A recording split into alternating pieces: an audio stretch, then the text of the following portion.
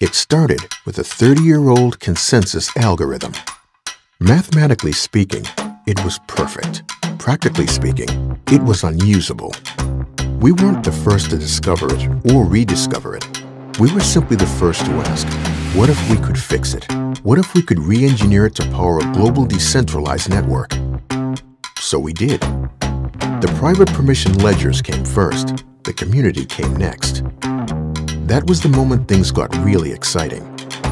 We started testing relentlessly. And when the numbers started coming in, we knew we had it. An impossibly secure, lightning-fast, perfectly fair public ledger. Hedera is really the beginning of a new era. For the first time, we're going to be able to build the internet we want, all powered by native nano payments.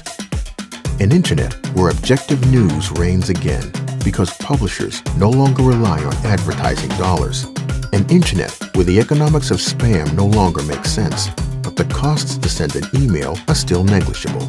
An internet where musicians are fairly compensated for their work because they can sell it directly to fans by the stream. Of course, this isn't just about transforming the internet as it is today. It's about maximizing the potential of the internet as it will be tomorrow, where all major elections happen online, free from manipulation and voter suppression, where sprawling virtual worlds can be spun up in an instant, no server necessary, where privacy is guaranteed, and where your identity is always controlled by you. This isn't Hedera's vision of the future, it's yours. Where we go from here is up to the engineers and the innovators who build on this foundation. Ready to get to work?